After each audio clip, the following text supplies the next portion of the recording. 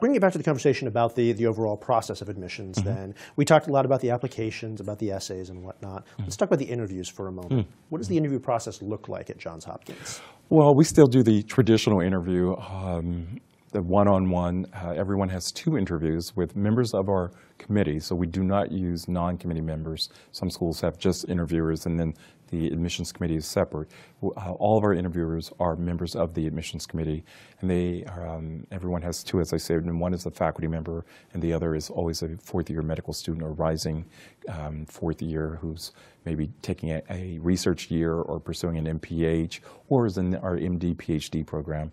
And they're all trained to give interviews, and they have to do concise interviews, write-ups, and we want to put our best foot forward, but we also want to learn a few things from the perspective of a faculty member, but also the perspective of a medical student.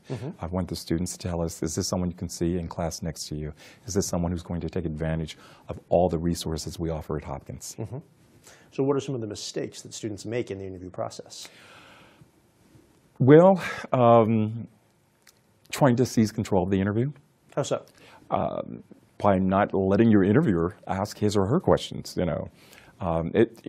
Either that person is much too comfortable, or maybe they're nervous and don't realize that it's an interview, and they go on and on and on. It's just not a good thing.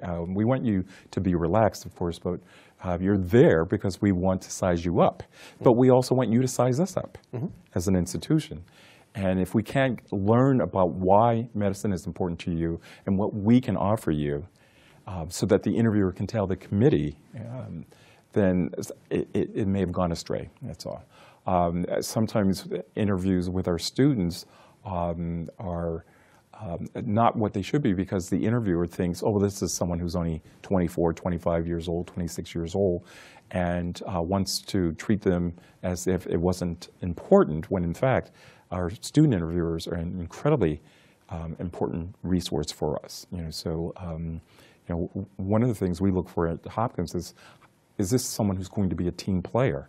And our students are really adept at ferreting that out by their questions. And they do have set questions, both interviewers do, but we ask them to ask a set of questions that will get at that. And sometimes the interviewee just goes a little off script. Okay.